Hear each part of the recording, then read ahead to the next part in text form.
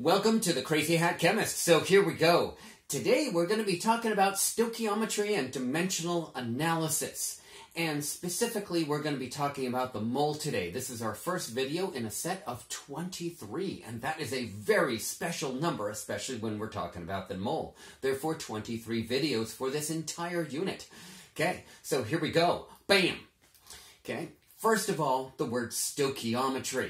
Okay, that is such an important word in chemistry, and it really, the AKA of this, and otherwise known as, is dimensional analysis.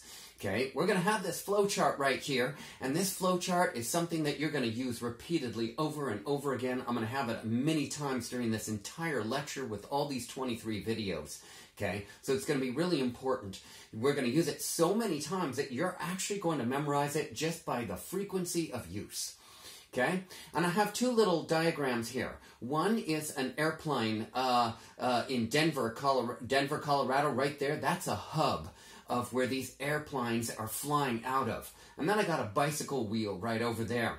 And the hub of that bicycle wheel has all the spokes emanating from it, and they go to the rim of the wheel. So if you look on that flow chart that I have there in the rectangular box where it says 1 mole, that's going to be our hub for stoichiometry. Okay, so just keep that in mind. I'll come back to that very frequently throughout this lecture. So here we go. Bam! The mole. So we're going to first figure out what this means. By describing amounts without numbers, we use the following terms. So, for example, a pair. Right here, I have a pair of graduate cylinders. Perfect. Okay? A dozen. I've got a dozen pens. That's 12 of them. Woohoo! Okay, a ream.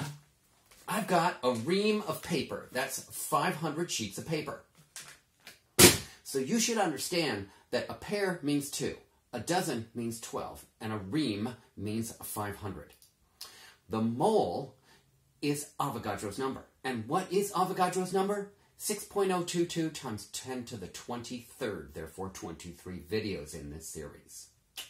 Gotcha. Okay, here's our definition of the mole. The mole is the number of carbon-12 atoms in 12 grams of unbound carbon-12 in its rest energy electronic state. The mole is equal to the number of atoms in the atomic mass of any element if it is expressed in grams. So here we go. There's Mr. Avogadro. Hey, I just met you. This might be crazy, but here's my number. So give me a call sometime, baby. Okay, comparisons to the mole. This number is expanded out so that without exponential notation, you see all the zeros in it. Okay, this number is read as the following: 602 sextillion, 214 quintillion, 150 quadrillion. Wow. And here is the mole to more precision. You'll never be using it to this precision, more than likely, unless you're a scientist doing research.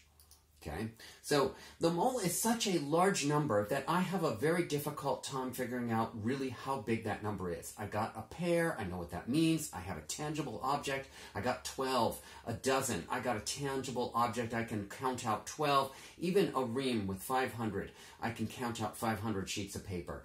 Even thousands and tens of thousands and hundreds of thousands can be the cost of bicycles, cars, homes, you name it.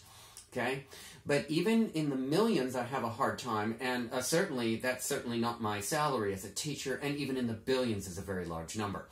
So here are some comparisons to this number. Avogadro's number of water molecules has a volume of 18 cubic centimeters, or 18 milliliters. That is, I have a graduated cylinder right here, graduate cylinder, and it has 18 milliliters in there. If you were to count the number of water molecules in here, there would be 6.022 times 10 to the 23rd water molecules right in this. Okay. Avogadro's number would be enough marshmallows to cover Europe 1,500 miles deep. There's Europe, just in case you were curious. Okay?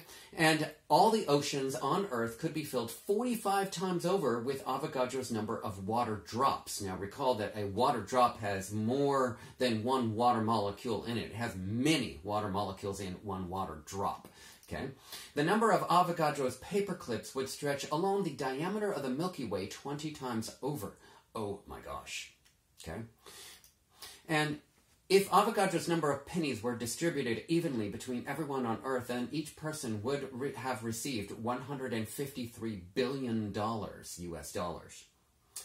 This little bit of copper right here has a mass of 63.453 grams. And also, this mass of copper has Avogadro's number of atoms in it. Super cool. Okay, so do you have mole problems? At our school, we do, as you can see. That's a mole. So if you do have mole problems, call Mr. Avogadro. That's area code 916-602 and 1023rd. That was... So, howdy partner, there's a new sheriff in town, as you can see with my star.